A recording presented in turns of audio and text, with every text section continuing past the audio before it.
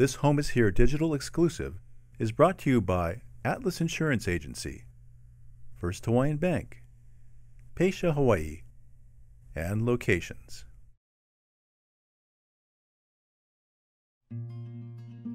In Hawaiian culture, there's a concept called kinolau. Kino meaning body and lau meaning multiple forms.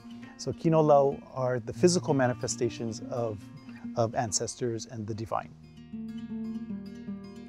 Ku is the god of governance, politics, warfare, different forms of fishing and agriculture. And one of his manifestations is the o'o, bird that provided both the yellow and black feathers in Hawaiian featherwork. Bird that provided the red feathers, the i'iwi, also is another manifestation of ku. To connect with these really godly energies, chiefs would adorn themselves with the feathers associated with these entities and power. Red and yellow feathers were used primarily in Hawaiian regalia and used by the high chiefs because of their rank. Red being the color of chiefly status across the Pacific, but in Hawaii, yellow also attains a very high level and high station because of its scarcity.